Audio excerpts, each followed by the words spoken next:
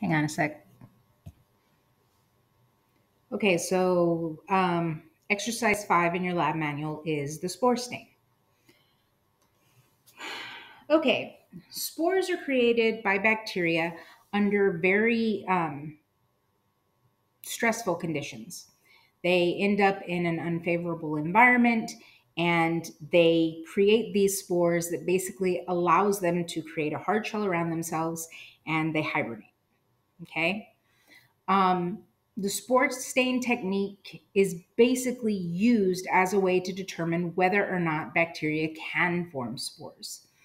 Um, and to be honest, not all can. Okay. Spores basically, if a bacteria can go into sporulation, allow them to survive environmental upsets. So it allows you to basically hibernate until favorable conditions come around again, and then you can emerge and infect whoever you want to or whatever you want to. Um, so, one of the most critical things when you're doing a spore stain, as far as when you're prepping to do a spore stain, is the specimen that you use has to be relatively old. Now, why do I say that? Because you want them to be stressed enough that they actually form spores. If you use a brand new culture, they won't have time to form spores. They won't be stressed enough to form spores.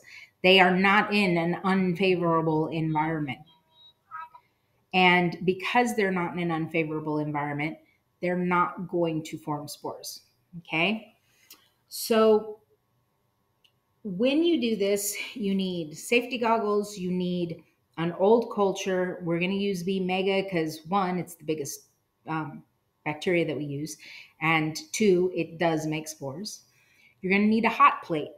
That hot plate is going to be used to heat a beaker of water. Okay. You are going to need a piece of bibulus paper, the paper from your blotting book, um, about the size of a postage stamp. You're going to need tweezers and you're going to need the specific stain, malachite green. Okay. Then, secondarily, you're going to need safranin stain. So, if I were doing this, the first thing I would tell you to do is set up that 400 ml beaker on the hot plate. Because just like at home when you're making pasta, it takes a long time for that water to heat up enough to be boiling, and you want it at a rolling boil. Okay. Now, why do you want it at a rolling boil? It's creating heat and steam that will basically soften the outside of that spore enough that it'll take up the malachite green. If you don't do that, remember I said it's a hard shell, nothing's going to get into that spore.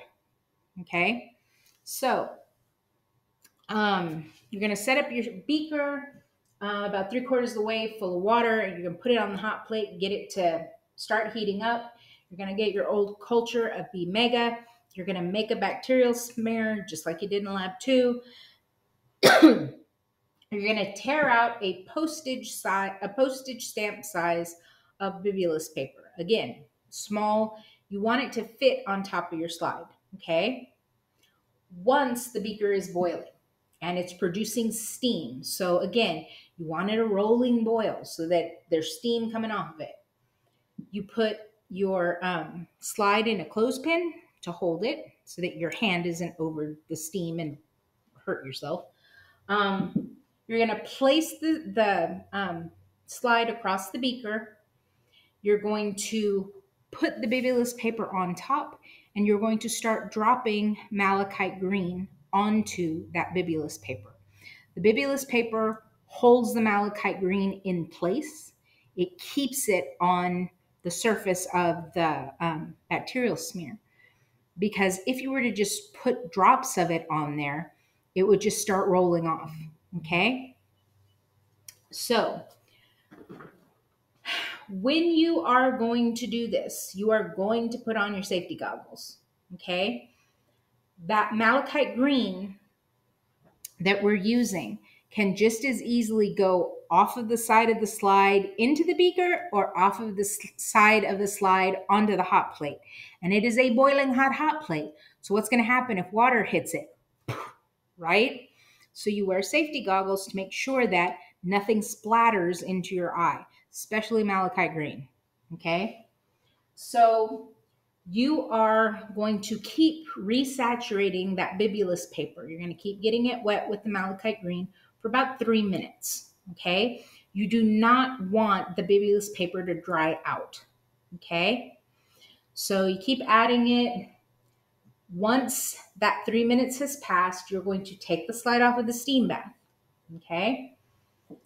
Put it over your staining tray, and you're going to rinse both sides of that slide. So the side where your bacteria are, the side on the back. Okay? Make sure you get everything off of it. And as you do that, most of the time, that bibulus paper slides off with the moisture. No big deal. Okay? But if it doesn't, that's what the tweezers are for. The tweezers are so you can pick it up and move it into your staining tray. So you're going to cover your smear now with safranin dye and allow it to penetrate for 30 seconds, 45 seconds.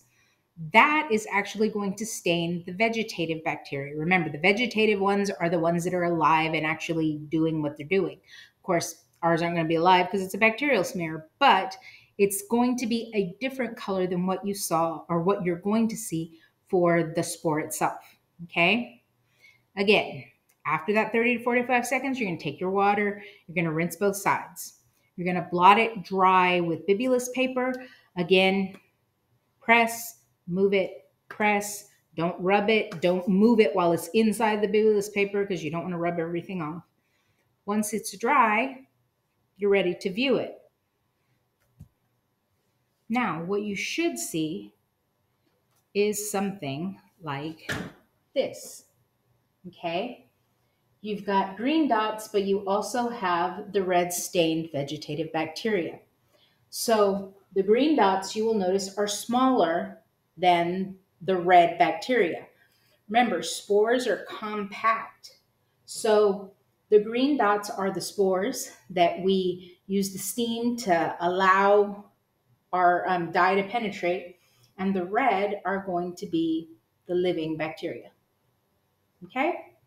So you've got kind of an example. I went through the procedure with you. Let's see.